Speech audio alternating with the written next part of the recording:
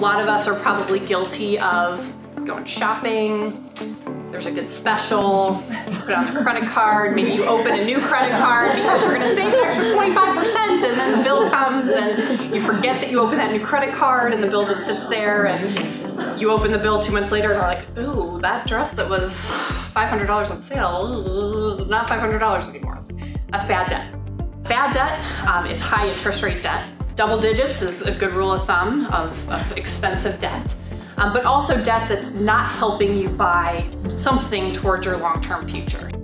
So what is good debt? Good debt is generally less expensive debt, lower interest rates, but also debt that helps you move towards your financial future. So mortgages are oftentimes an example of good debt. Mortgages are helping you buy an asset, a home. Generally, they tend to have lower interest rates versus other kinds of debt. And that can be a great way to achieving a long-term dream.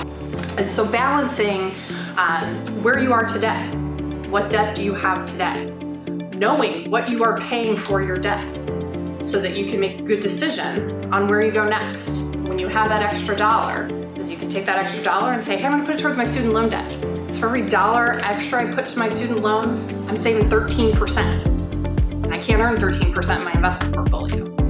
So understanding what debt you have, making those regular payments, and then being in a position to make that decision around that extra dollar, putting it towards debt or not, is important.